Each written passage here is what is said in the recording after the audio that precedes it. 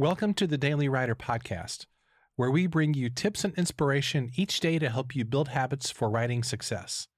For more resources, including your free Daily Writer Starter Kit, visit dailywriterlife.com.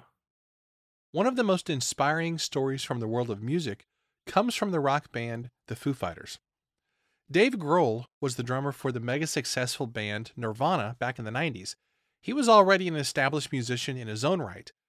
But when the lead singer of Nirvana, Kurt Cobain, committed suicide in 1994, nobody expected Dave Grohl to form his own band and take on the role of a songwriter and a lead singer.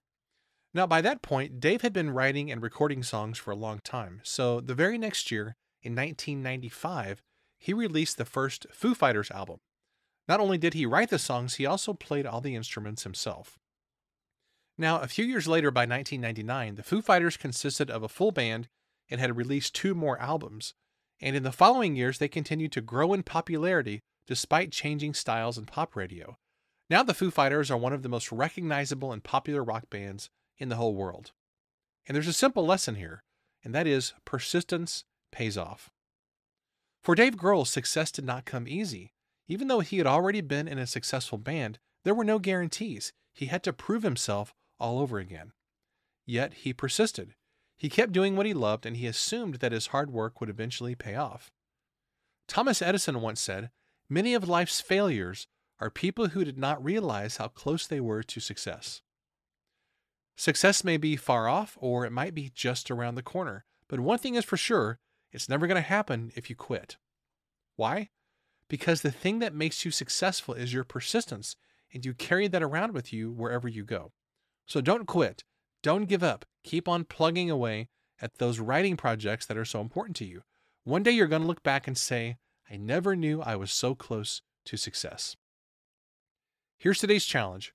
What are you tempted to quit right now, and what would it look like for you to keep on going for just one more month on that project?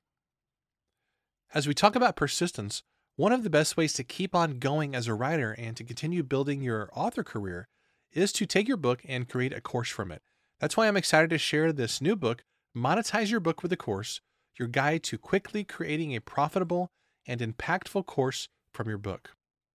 You know, most authors stop when they have written, published, and marketed their book, but there's one final step, and that is creating a course to build an additional stream of income and help your readers engage at a deeper level.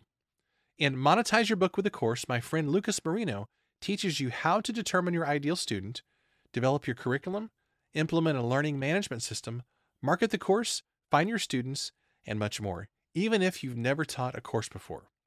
So if you're ready to take your book to the next level and learn how to launch your course, go to dailywriterlife.com/monetize to grab this amazing resource. I promise you, you're going to love it. It's really, really good. All right, as always, thanks, my friend, for listening, and I will see you next time.